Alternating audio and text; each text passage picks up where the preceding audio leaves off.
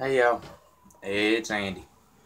Um, Sitting out here in the shop waiting on a couple of things to dry so I can get a little more done on them. Figure while I was sitting here waiting. Sorry y'all, a truck went by down the road. I get distracted easy. Um, Figured while I was waiting on stuff to dry, we do like a little shop chat or a shop talk or something. I don't know what you call it, but anyways, I was sitting here thinking, being patient's hard, y'all.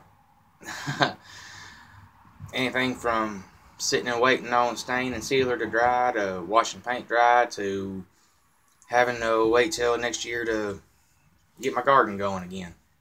Um, y'all seen a couple of videos of me working on, putting in the new raised beds out here in the yard for next year's garden. I have a real hard time with being patient, especially when the weather's here in Alabama's been around 60, mid 60s to almost 70 degrees some days.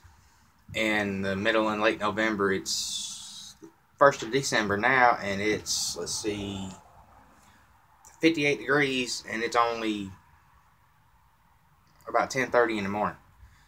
But we're supposed to have a good cold front coming through next week or so.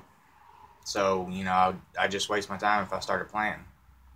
The freeze and all that would get it. So, anyways, I reckon what I'm trying to say is patience is a good thing, even though a lot of folks like me might not have a whole bunch of it. But it is a good thing to have to wait because it teaches you patience. I know I'm a little more patient than I used to be, and I still got a whole lot of working and going on before I'm as patient as I'd like to be. But at least I'm getting there. Um, and another thing, just cause you're stuck somewheres, like for me, for an example, um, man, I would love nothing better to be out in the country, sitting on a good 20 or 30 acres of my own, but I'm not right now. Hopefully one day I'll be there, but right now I'm in the city. I've got maybe a third of an acre, if that. It's just a regular city lot. You know what I mean? Just enough room for me to do some.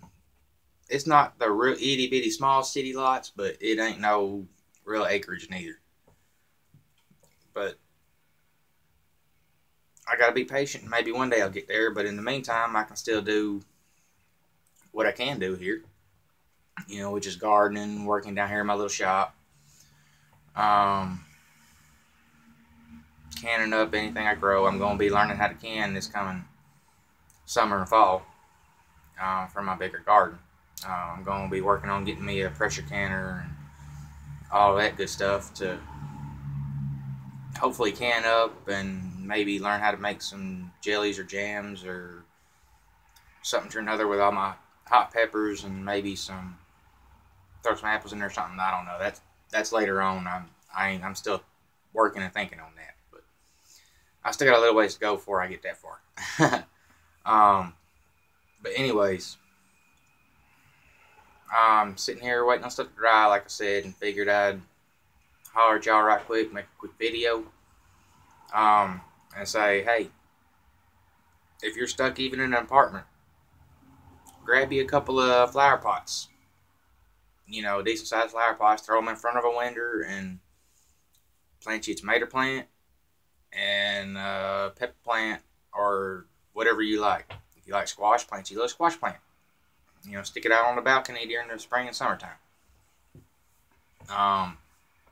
If you're in the city, you can still grow a little garden if you got a little yard or something.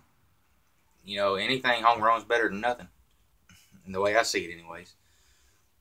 Um, well, all right, y'all.